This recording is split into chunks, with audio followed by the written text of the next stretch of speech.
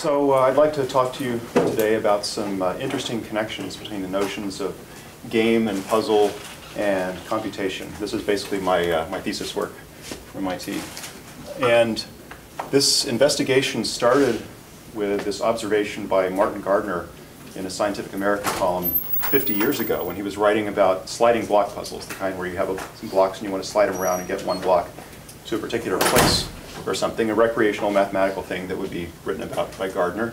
He wrote, "These puzzles are very much in want of a theory. Short as trial and error, no one knows how to determine if a given state is obtainable from another one." And that remained true for nearly 40 years. And now we know that there is a reason. Sliding block puzzles, like this one, for example, the goal is to get the red square from the top to the bottom. I think it takes something like 57 moves. Sliding block puzzles, it turns out, are what's called p-space complete. For those of you who know what NP complete is, you might have heard of hard NP complete problems like the traveling salesman problem, Boolean satisfiability, and so forth. The p-space complete problems are thought to be even harder than that. So it's not surprising that no one has an effective theory of how to solve a sliding block puzzle, because there basically isn't one. So we're going to be talking about different complexity classes that apply to different games and puzzles, and this is sort of the landscape. We've got P, NP, P-space, X time, and so forth, and I'll describe a little bit, just a little bit of background to ground us in these complexity classes. These things are all defined relative to the notion of a Turing machine, which hopefully most of you are familiar with, a simple formal model of computation where you've got, this is an abstract computer. It's got typically a one-way infinite tape with some number of an alphabet, some symbols from an alphabet on it. It's got a scanning head that's scanning a particular cell. It's in a particular state. And as a function of the symbol scanned and the state that it's in, the machine may write a new symbol, move left to right, and transition to a new state. So this is a simple kind of model of computation. You can see this thing going wrong here. It turns out Turing machines are effectively equivalent to any computer that we have so far built, even though it looks very similar.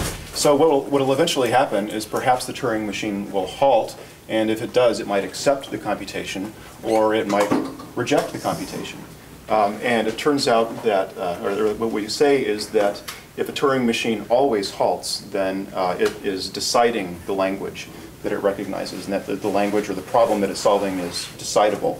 So these complexity classes are defined in relation to Turing machines with various characteristics. So the class P is the class of problems that are solvable by a Turing machine that runs for a polynomial amount of time in the size of its input. These are the things that correspond to real-world efficiently solvable problems. The class NP is a class of problems that can be solved by what's called a non-deterministic Turing machine, which I don't have time to completely define, except to say that P versus NP is probably the most famous open problem in computer science. The NP complete problems are thought to be not efficiently solvable. So P is thought to not equal NP, but nobody can prove it.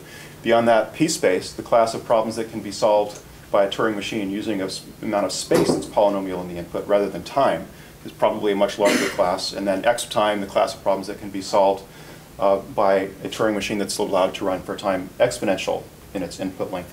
So what we do is we pick some problem, like sliding block puzzles. It's a decision question. I give you a sliding block puzzle, tell you what the goal is. The question is it solvable or not? That question is p-space complete. And we now have a proof of that. And there's various, oh, looks like I am going to have an issue here. Hopefully most of you can, there's nothing important down there that will get missed. So there's various other games and puzzles that the techniques I'm going to describe have been used to show hardness results for. And most of these are one-player games. Amazon's is or one-player puzzles. Amazon's is a two-player game. So what's the landscape of games and puzzles that I'm going to be talking about here? You can think of it along two dimensions. The first is the number of players. Of course, there's a familiar two-player game, chess, checkers, things like that. You can think of a puzzle, like a sliding block puzzle or a Sudoku game, as a one-player game. There's still a game, there's a goal, and there's a player that makes moves. It's just there's only one instead of two. We can even talk about zero-player games, like Conway's Game of Life, Cellular Automaton, would be an example where there's games where there's a deterministic transition of states with no players at all involved. And on the other end, we're going to talk about team games, and these team games are also going to have imperfect information, so the players are not aware of the entire state of the game. Along the other dimension, we're talking about games that have a polynomially bounded length or not. So if you play Sudoku, for example, there's only a fixed number of squares in the grid. If a move is to write a number into a square, then there's only so many you can make, and it's over, you win or you lose. Whereas a sliding block puzzle, you can slide the blocks around forever. There's no a priori bound on how many moves it might take to solve the puzzle. So this is our landscape. What I'm going to be doing is describing this general framework called constraint logic, which is a family of abstract games, all set with the same sort of background physics that can be naturally specialized to each of these 8 boxes. And what we can do is show that each of these types of constraint logic is NP complete, P-space complete, etc., depending on the box. And the utility of this is then we can then take this particular kind of constraint logic, say this one right here is where most of the results are, the one-player unbounded case, that's called non-deterministic constraint logic. We can use non-deterministic constraint logic to build reductions showing hardness results for lots of games and puzzles, much more straightforwardly than we could going directly from something you would typically reduce from, like quantified Boolean formulas directly from Turing machines or whatever. So here's a roadmap for the rest of the talk. I'm going to describe the constraint logic framework in a little bit of detail, and then we'll look at the specific instances of 0, 1, 2, and player and team games, and I'll summarize where I've been and talk about what I think this all means. There's some interesting questions here about the relation between games and computation. So what is constraint logic? A constraint logic game is a game played on a graph. Constraint graph is going to be simply a graph that has edges that are colored red or blue. And a configuration of a constraint graph is simply an orientation of the edges that satisfies the constraints. So what are the constraints? The constraints are that every vertex needs to have either 2 red edges directed inward or 1 blue edge directed inward. So you can see here the constraints are satisfied at all of the vertices. Now it turns out that all we're really going to need to care about is 2 types of vertex that I call and or. So a move in general in a constraint graph game is going to be the reversal of a single edge that preserves the constraints. And so the general structure is you have a constraint graph, it's in some configuration, you have a goal which is, say, I want to reverse this edge here, and the question is, after some sequence of legal moves preserving the constraints, can you do that? That's the general structure of a constraint logic game, and it's going to be specialized depending on how many players and whether it's bounded and so forth. So why do I call these and or? Well, suppose we want to take this blue edge and reverse it out. That would violate the constraints, but if we first reverse these red edges inward, now we're allowed to because we have 2 red directed in. That's a legal move. So that's sort of like an and in digital logic. We have activated both inputs so we can activate the output.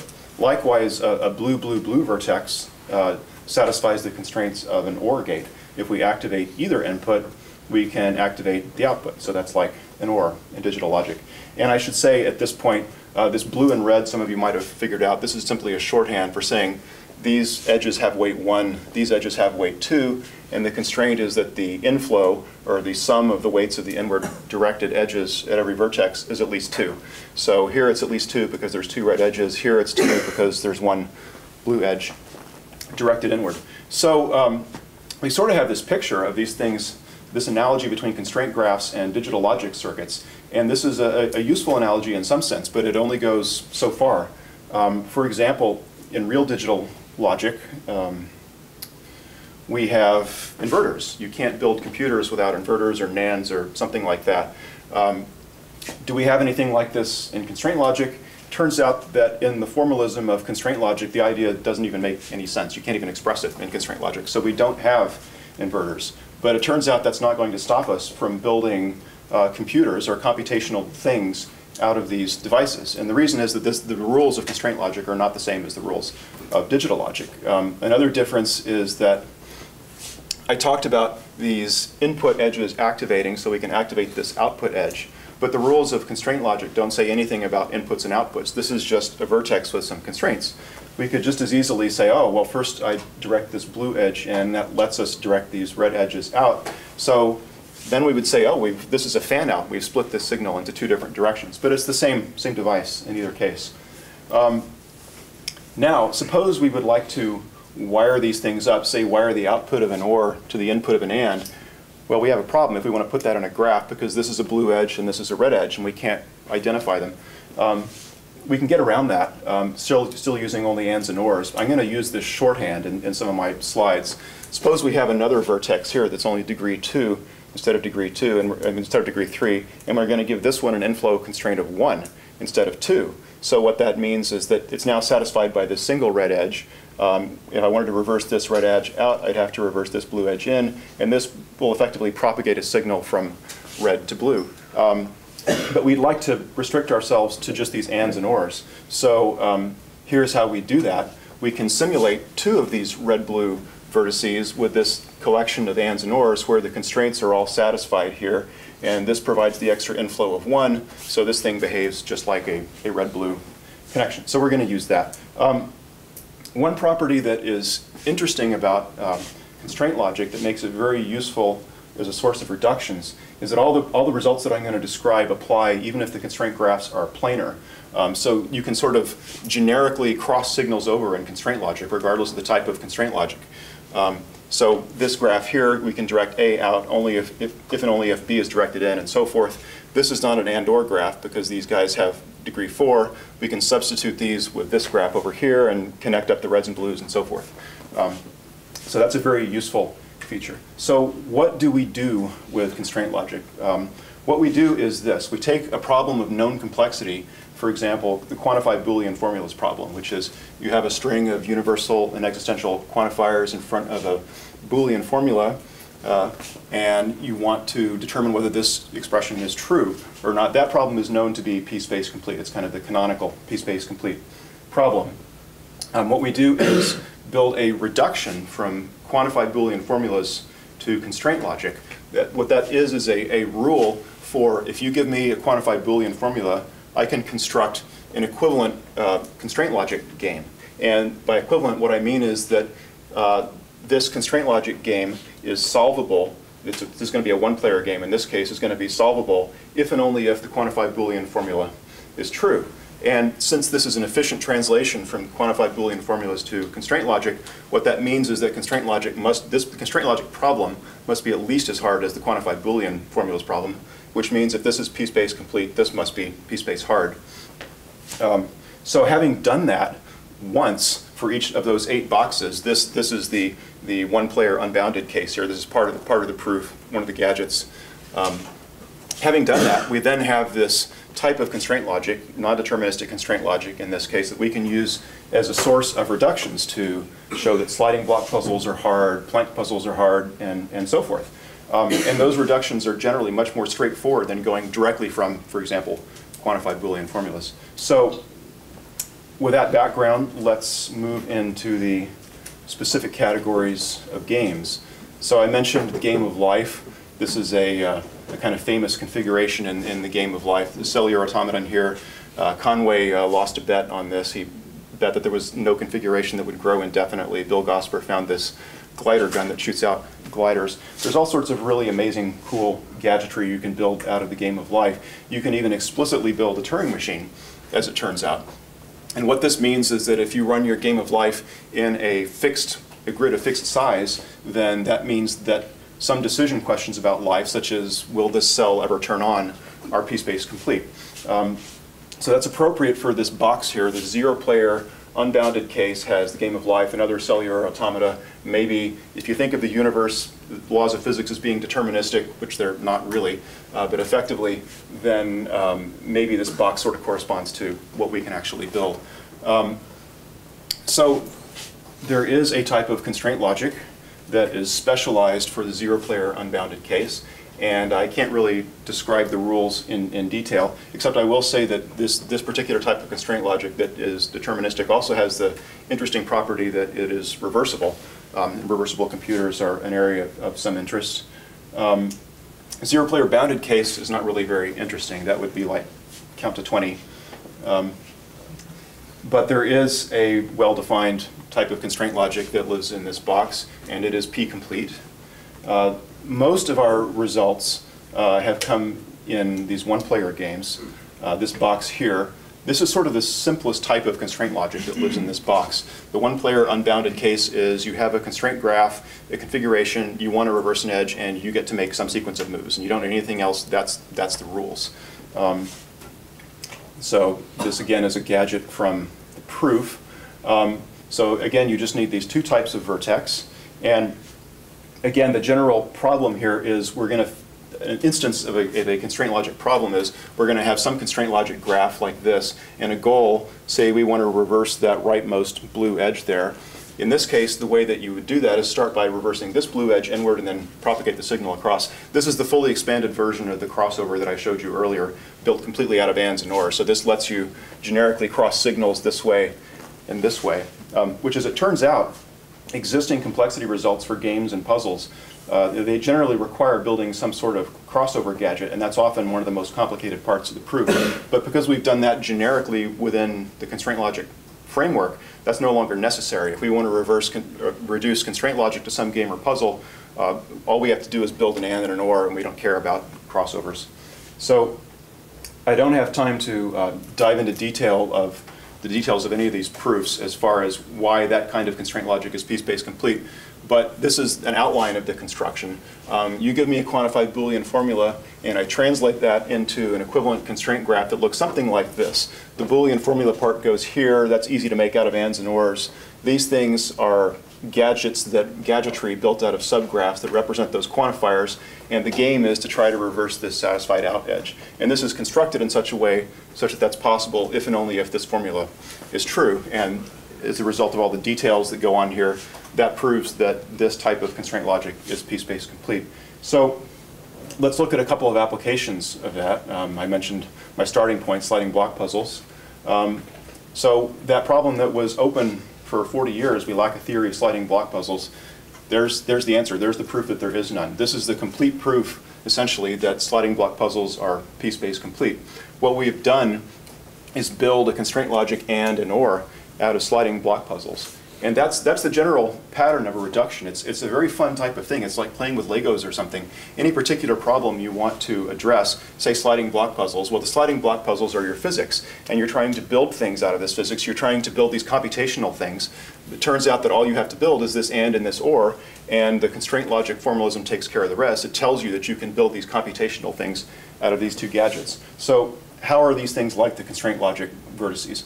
Well, if this corresponds to the blue edge, and we want to reverse the blue edge out, that corresponds to sliding this block in. So if we want to slide this block in, we first slide that block out and that block out, then we can slide that block in. And this is fully reversible as well, just like an and is the same as a fan out. Similarly for the or, if we slide out either of the side blocks, then we can slide the top block in. And then we connect these things together in a grid like this. This is the full version of one of the gadgets in the reduction, a universal quantifier. We can even strengthen this result. Here we have 1x2 and 1x3 blocks. What if we only use 1x2 blocks? That's also p-space complete. The gadgets are a little bit more complicated, but they satisfy the same constraints. So think about what this means. It means if I give you a box of dominoes, just a big pile of dominoes in a box, and say, can you move this domino by sliding some sequence of dominoes? That box of dominoes is in some sense a computer. It's a non-deterministic computer. And this is the proof. As another application, this is a puzzle I composed a few years ago in honor of Martin Gardner. You start with coins down here, so it says Martin. The goal is to slide them up here so that it says Gardner. And that would be a trivial task, except for this one constraint. You're required to move the coins along the edges like that, but you're never allowed to have any two adjacent along an edge. So that's an illegal move. And it turns out this makes the problem quite challenging. This would be a legal move. So we can generalize this problem to say I've got some graph and tokens on some vertices. The tokens are not allowed to be adjacent. I'm allowed to slide a token from here to there. Can I move this given token? That's p-space complete. It's kind of a dynamic version of the independent set problem, which is a known NP-complete problem. And here's the proof that it's p-space complete. And you connect these things together like that. Again, you know, a one-page proof, or less than a one-page proof. This is a popular puzzle, was a popular puzzle a few years ago. You try to get this guy across the swamp by walking on these planks, and he can pick up the planks and plop them in other places. I won't go into the rules, but this is p-space complete. There are the gadgets. Here's how you connect them. Rush Hour is actually sort of where all of this work started. Flake and Baum showed in 2002 that the game Rush Hour is p-space complete. Rush Hour is it's kind of a sliding block puzzle. You try to get this red car out of the grid here, but the cars and trucks can only move forwards and backwards lengthwise. They can't move sideways. So they showed that this is p-space complete. And their proof technique is actually what directly led to this whole notion of constraint logic. We took it and we stripped out one of their gadgets and simplified some of the others. But essentially everything, constraint logic owes its heritage completely to this Rush Hour proof. We're able, using constraint logic, to simplify the proof that Rush Hour is p-space complete. And again, here are the gadgets. They're sort of like the sliding blocks gadgets, except the blocks are not allowed to move sideways. There's also a triangular grid version of Rush Hour. That's p-space complete. There are the gadgets. Sokoban, at least used to be, a popular computer game. And that was shown p-space complete in 1998 by, as it turns out, a direct reduction from a polynomial space-bounded Turing machine. So Culberson showed how to build literally a Turing machine out of a Sokoban configuration. And as you might imagine, that's a rather elaborate construction. The crossover gadget itself filled a page and was very complicated. This is what it takes to show that Sokoban is p-space complete using constraint logic. So let's move on to our next box now. What if we take one-player bounded games like Sudoku, for example? There is going to be an appropriate type of constraint logic that lives in this box that is useful for reductions to those types of games. Everything in here, all these little subgraphs that shows up, these are just things that occur in the proof. For example, that this is NP complete, that this is p-space complete. This is one of the gadgets. This is actually almost the entire reduction for this problem. But now we have, we need some special rules for constraint logic because we have a bounded game. We're only allowed to make a polynomial number of moves. So how do we come up with a bounded version of constraint logic? Well, it's very simple. We just say that every edge can only reverse at most once. Once you reverse an edge, it can't ever flip back the other way. And then obviously you're not going to have any more moves than you have edges in the graph. So that seems to be the most natural definition of a bounded form of this constraint logic framework. And indeed, we can show that under those rules, the problem is NP complete. There is a slight complication. I said all you need is ands and ors, but if you're going to fix the initial orientation of the edges, which you have to do in the bounded case, that sort of breaks the symmetry between, for example, and fan out, I said, are the same. Now they're no longer the same because you can't use these two gadgets identically. One only goes this way and one only goes this way. And there's actually a third type as well, which is a little bit strange. We can replace that with an equivalent vertex, which is a red, red, red vertex. Again, we have the requirement that there's an inflow of at least two, so this is satisfied. I call this a choice because suppose you reverse this edge inward, then you can choose which of the other two edges to reverse outward, but then you can't do anything. Once this one is reversed, this one has to stay directed in, so you get a choice. So these are the four gadgets that you want to use to show that a problem is NP complete. As an example, here's this game Tip Over.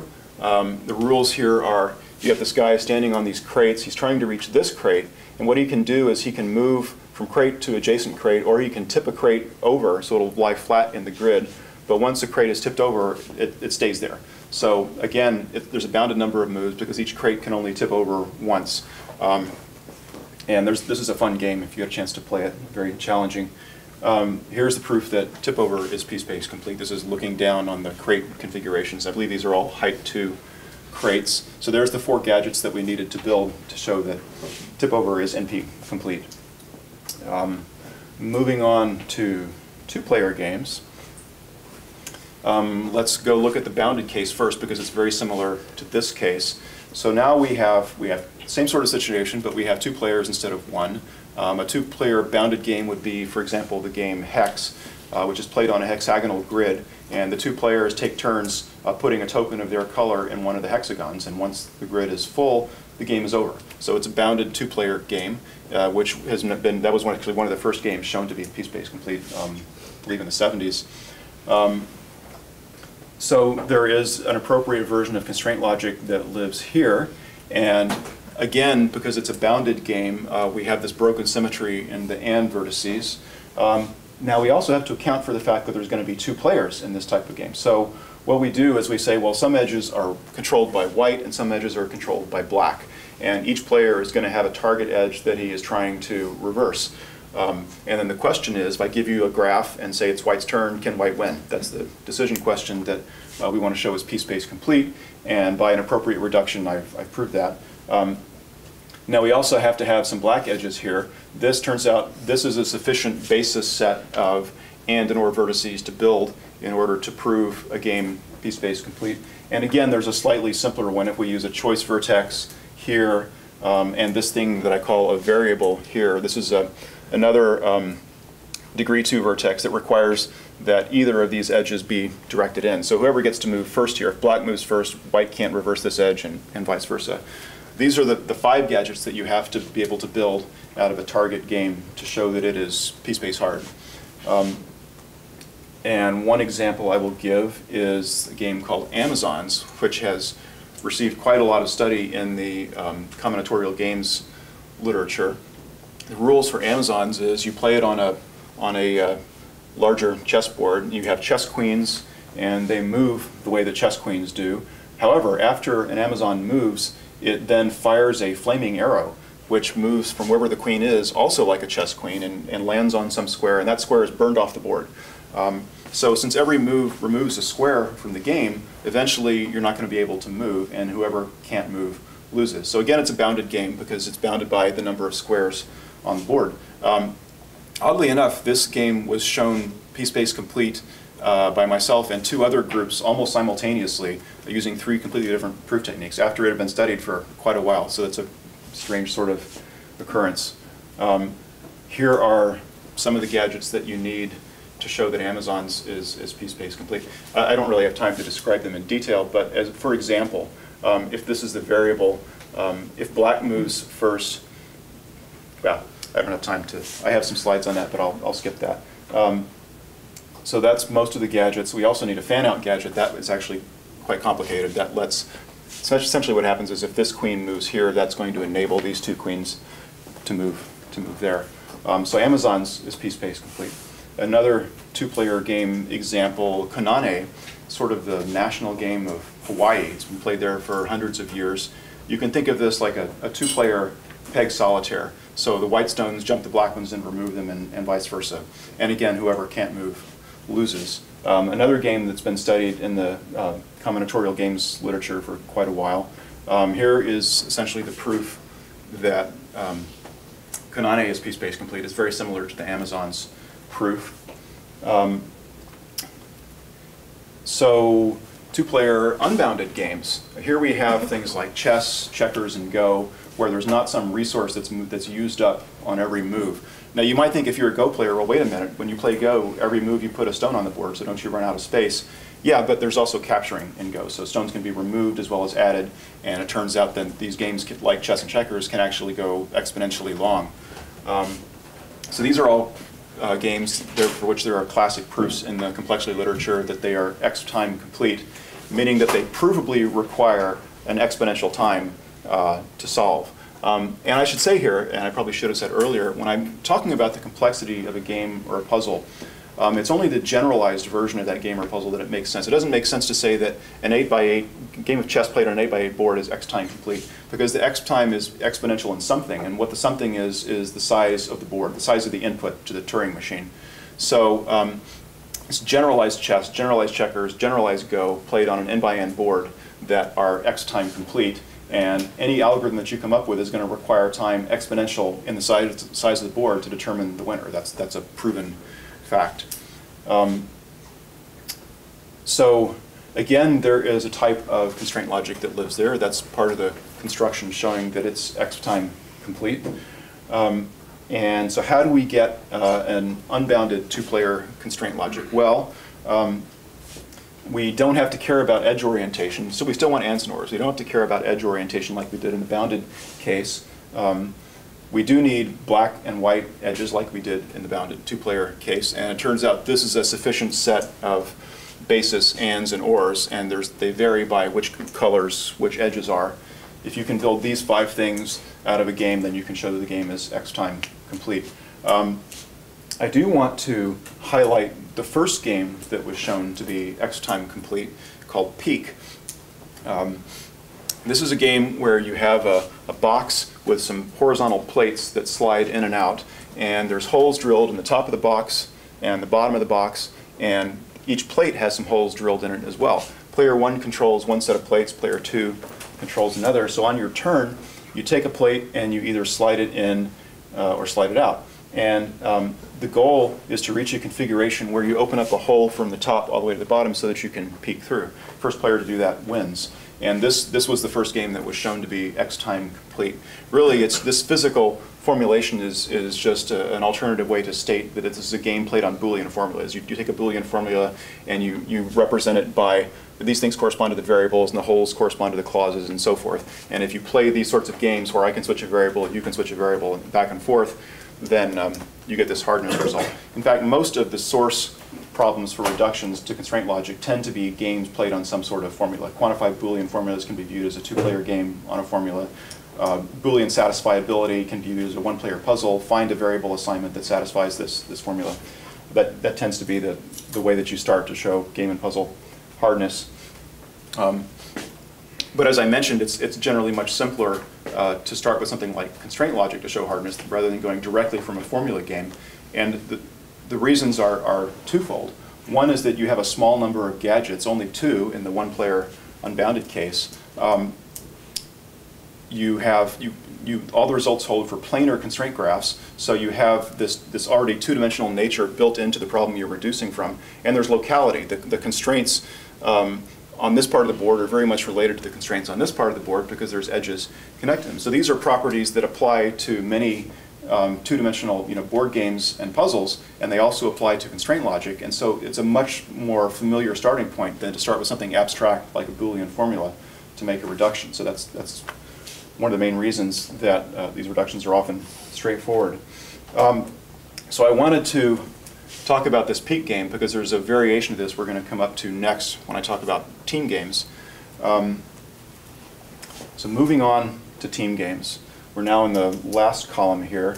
So why don't we just keep adding players? Is that not interesting enough? Well, it turns out that if you just keep adding players beyond 2, it doesn't really change anything because the standard decision question is, here is a board configuration, does player 1 have a forced win? Well, if that's the question, and there's 3 players, we might as well assume that players 2 and 3 team up to beat player 1, and so that's really just a 2-player game in disguise. Where it gets different is if you say that there's 2 teams, but there's multiple players on a team, and we add this new feature, which is the players don't all see the entire state of the game board. And in terms of constraint logic, what that means is that if I'm a player, I only see the state of some of the edges of the constraint graph. Some other player might see the state of some of the other edges of the constraint graph, but you always can see the state of enough edges to determine what the legal moves are for you. There is, again, a canonical, it turns out that the complexity of games of this type is non-deterministic exponential time complete, a rather unusual complexity class. There is a canonical formula game, dependency quantified Boolean formulas. An example of a game in this box might be a hand of bridge. So you've got 2 teams in bridge. You've got a bounded length because a hand only lasts for 13 tricks, and you've got imperfect information because you don't know what's in everybody else's hand. So that's the type of thing that this box is describing.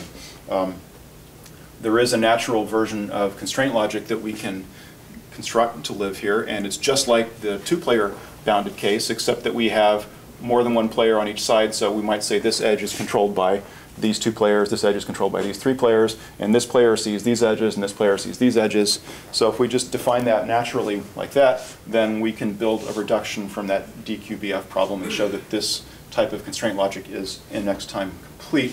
I want to move on to this box because this is really sort of the most interesting one of all. Team games where there is not a bound on the length of the game turn out to be undecidable, meaning that effectively, if you have a problem that's undecidable, it corresponds in computational power to what an unrestricted Turing machine can do, not bounded by any amounts of time or space. And in particular, it can use its entire arbitrary amount of its infinitely long tape to perform the computation. Well, something doesn't really make sense here, because all of these games that I've been describing, especially all of these games of constraint logic, the way the game works is you have a fixed constraint graph in some configuration. Players compete to try to reach some other configuration, but the constraint graph doesn't grow or shrink. It's a fixed size, there's a finite number of edges and vertices, there's a finite number of configurations that the game can be in.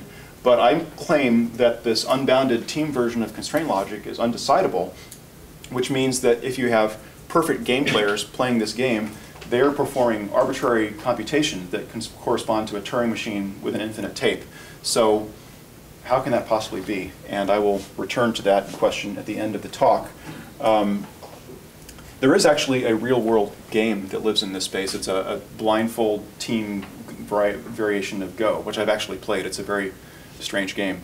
And it's conceivable that game is actually undecidable, so that there's no algorithm, even in principle, that could determine the winner from a given configuration. That proof does not exist. It's very hard to build reductions in this space.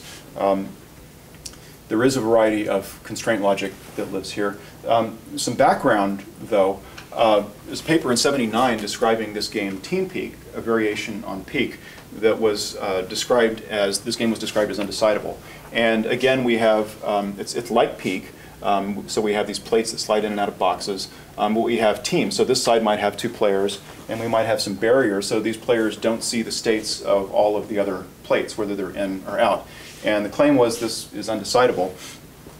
This is what I wanted to use as a source problem to show that this type of, the corresponding type of constraint logic is also undecidable, but I ran into some problems, and there's a couple of technical issues with this proof, actually, which I was able to fix and find a slightly different problem that actually is undecidable, and that reduces to this particular complicated type of formula game. In this particular type of formula game, I'm able to reverse to this unbounded team constraint logic. This is most of the reduction showing that with various complicated formulas in there. So this game is actually undecidable. So let's look back at where we have been. What I've described is a simple uniform game framework called constraint logic that is all, each of the different types of games and puzzles is founded on the common notion of a constraint graph with some common basic rules. Each one of those types has different levels of computational power appropriate to that type of game or puzzle. Each is as hard as any game in that box. Using constraint logic, it's much easier than it has been in the past for some problems to show that they are hard by reducing from constraint logic. And finally, the undecidability result shows that there are very deep connections between the notion of game and the notion of computation. In fact, my thesis would be that, you know, Turing machines are one model of computation. It's reasonable to view games as an alternative perspective on the nature of computation, where you vary the power of a Turing machine by varying the resources that it can use, time or space. You vary the power of a game computationally by changing the number of players and whether it's bounded or unbounded length. But the two are sort of fundamentally different in that a game, in our conception, is always played on a finite board with a finite amount of space. And so that, of course, does not apply to Turing machines. And so there is a fundamental difference there in the notion of game computation versus Turing machine computation. So let's get back to this question of how can it possibly be the case that these games played on a finite board are undecidable. There's only a finite number of configurations. As the game progresses, eventually the game is going to repeat, isn't it? So in what sense does it even make to say that there's going to be a long game that corresponds to a long Turing machine computation? Yes, the state of the game will repeat, but the key is that the players won't know when it is repeated because the players don't see the entire board. And in fact, it turns out that in order to play this game optimally, you have to remember the entire history of the game. So in effect, what we've done is taken this infinitely long Turing machine tape and shoved it into the players' heads. But there's a critical difference in that The tape is an actual part of the Turing machine. The tape, the infinite state, is not an actual part of the game. It's just what is required to play the game perfectly.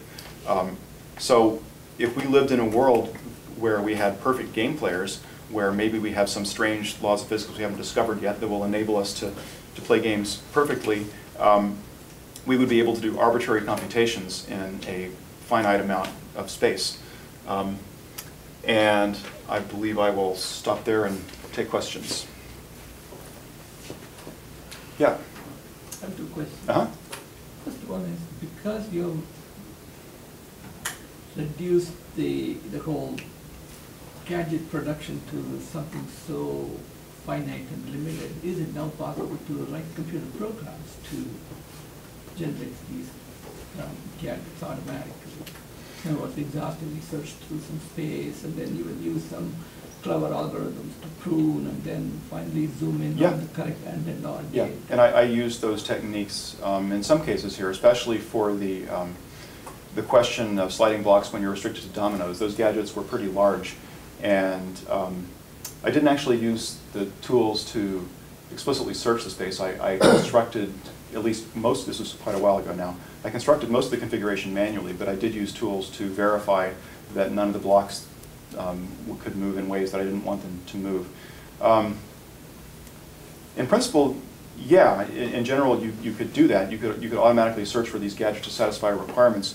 In practice, the hard part is generally figuring out what the mapping, conceptual mapping, should be from the game or puzzle to the constraint logic. You have to figure out what property of sliding block puzzles corresponds to reversing an edge. And generally, in a lot of cases, once you can make that conceptual match and say, aha, to represent signals in an Amazon's game, the Amazon's going to have to move backward and delete a space here. This is how you have to figure out sort of the physics of your wires that connect the vertices together. Often, once you do that, it's straightforward to use that mapping to build the gadgets. But it's hard for me to imagine writing a program to search that kind of space without already having that conceptual mapping in place. What was the second question? Second question is, I mean, there are a few dichotomy results. Mm-hmm. If they are those kinds of, you know, so given the rule,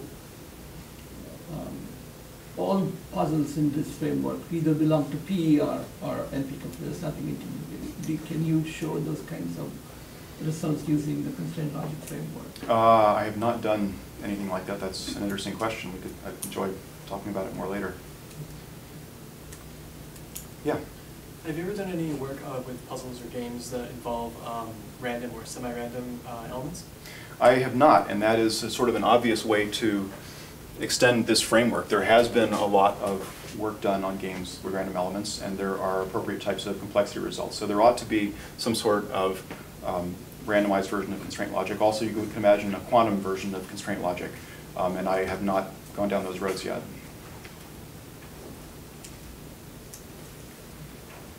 Other questions? Yeah. Oh, yeah. Shaking them. Yes. Yeah. Do you feel like your research has made you better at chess? No. Actually, I'm more of a Go player than a chess player. And I actually spent a long time. So I said there are classic complexity results here showing these games X-time complete. You might notice I showed that there is an X-time complete version of constraint logic here, but I didn't show any applications. And that's because once you get to this type of space, it's actually very, very difficult to build any sort of stable gadget using the physics of the games. The existing results for all of these are quite complicated.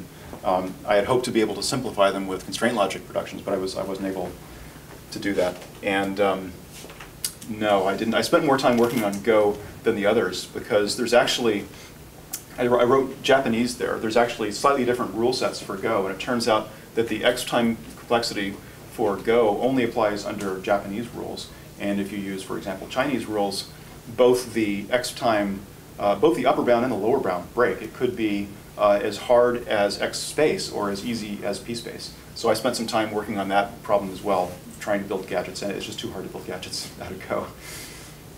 How about Othello or Reversi?